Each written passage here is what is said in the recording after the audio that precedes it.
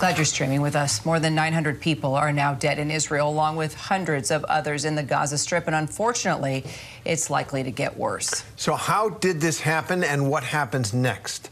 To try to answer that question, let's bring in Edward Djerejian, former U.S. ambassador to Israel under President Clinton. Mr. Ambassador, thank you for being with us. You've said, obviously, as many others have, this was a colossal failure of Israeli intelligence. It's a formidable operation, the Israeli intelligence agencies that have protected that country against all kinds of threats for many, many years. This is really a shock, as in the words of people in Israel, a Pearl Harbor moment. How do you think it happened at this point? What's your assessment of that? Well, not only is it a major failure of intelligence all around, but in my view, it's the failure of Israel's deterrence policy against Hamas, which goes way back to 2005 at least. This policy of keeping Hamas hemmed in the Gaza Strip with intermittent hostilities. There have been 5 wars between Israel and Hamas.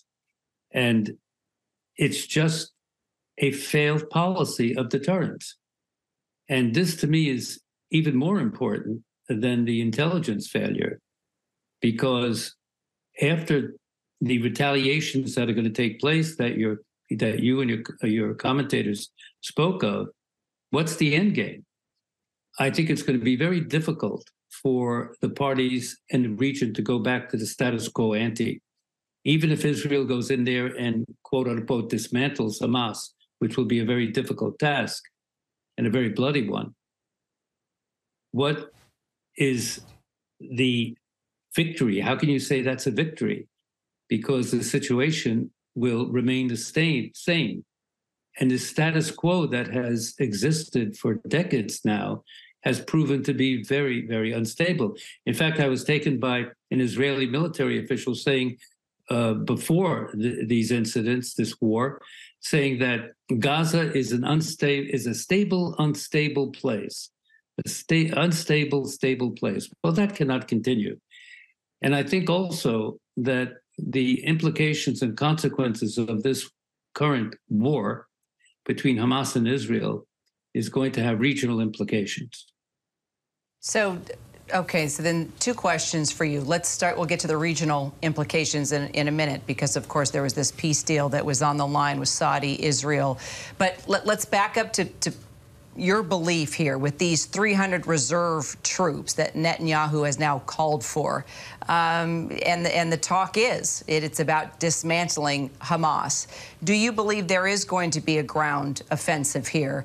Do you believe that they can dismantle Hamas? And if indeed that does happen, what do you see as, I guess, the next moment in time? And of course, that folds into the regional question of what's going to happen here. But why don't we stay focused on, do you see a ground offensive about to happen? Do you see that entire area being occupied? And do you see Hamas being dismantled? If indeed Israel moves its military troops on the ground and it becomes a ground offensive into Gaza, then they will definitely try to dismantle the whole infrastructure and the leadership of Hamas. Whether that is going to happen or not, I cannot predict. But remember, Hamas is an organization. It has a following. It has external support. And so I'm a little skeptical if they can get, quote unquote, rid of Hamas. The second thing is that with the hostages that you've reported, the Israeli hostages in Hamas's hands, the Israelis have to calibrate very carefully what the consequences of a ground offensive would be. And if they do so, Hamas may well resort to killing some of the hostages or all of the hostages. So that's another inhibiting factor. And I'm sure this is being intensely analyzed in Israel now before they mount what is going to be a major offensive against Gaza. But at the end of the day, is Israel going to reoccupy Gaza after 2005 when it left? We will see. But that would also have major consequences. On that, if I could, Mr. Ambassador, Prime Minister Netanyahu has said that they are going to, quote, change the Middle East with their response to this, not just to dismantle Hamas, but to make sure that this doesn't happen again. And whatever he meant by it, change the Middle East. You were ambassador during the Oslo Accords. We remember those days. I mean, it's not like everything was hunky-dory, but there was hope in the air, right? There was a sense that, hey, this long, horrible, anguished conflict might have a solution. That was in 1994, long time ago. Is there any way back to that sense? Once again, not like everything, was going to rain flowers and candy, but that maybe there would be peace. You make a very good point. There is no hope. There's no political horizon. There's no negotiating framework. There are no principles for a final settlement between Israel and the Palestinians that's on the table. The last negotiations of any sort was under the Obama administration in 2014. I firmly believe that the absence of diplomacy, the lack of leadership on all sides, has gotten us into this situation where the resort to terrorism, violence, war has been the default option. We've got to get back to a political horizon, as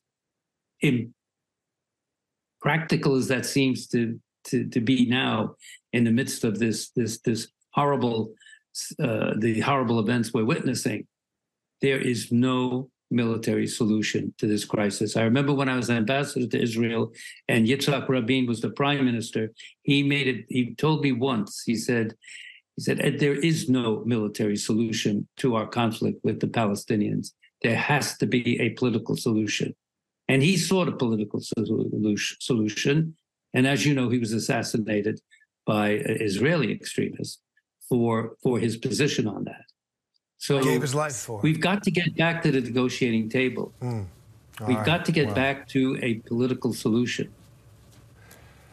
Ambassador Djerejian, we want to thank you very much for your experience and wisdom that you bring to this in this moment. Really appreciate it. I hope we can talk to you again.